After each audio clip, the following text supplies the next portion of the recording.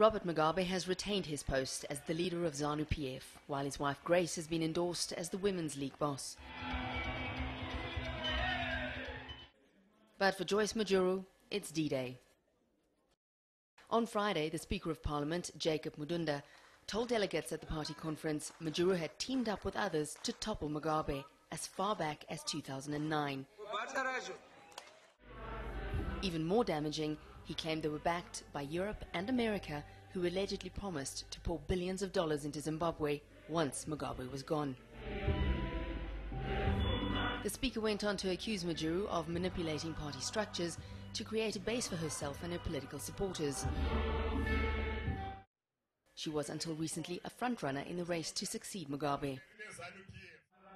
This attack follows several others in recent months. President Robert Mugabe and Grace claimed the country's vice president was plotting to remove him. The 90-year-old has been at the helm since independence in 1980. For Joice Mujuru, the future looks bleak. Once a hero of the liberation struggle, she now appears to have no role in the ruling party or in government.